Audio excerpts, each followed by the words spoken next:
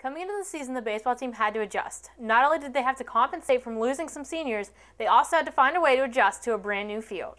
The Vulcans' home, Consol Energy Park, is now an all-turf field. This is something head coach Mike Conti says is almost a necessity in the area for college teams. It's been very helpful to us because we've been able to practice outside, maybe where other teams might not be able to on certain days. Being able to get on the field is important, especially for pitchers like Kyle Thomas. It's definitely different. You have to, you have to get out there a couple times and see what it's like. Get practice on it, which really helps a lot.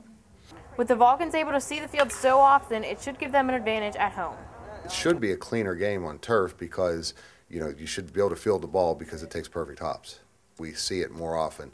I would think that day in and day out with the baseball game played on turf, you should see a higher fielding percentage, less errors, and once we become accustomed to it, it should make our games better. So far, Consol Energy Park has been good to the Vulcans as the team has gone 9-3 in home games as of Wednesday night.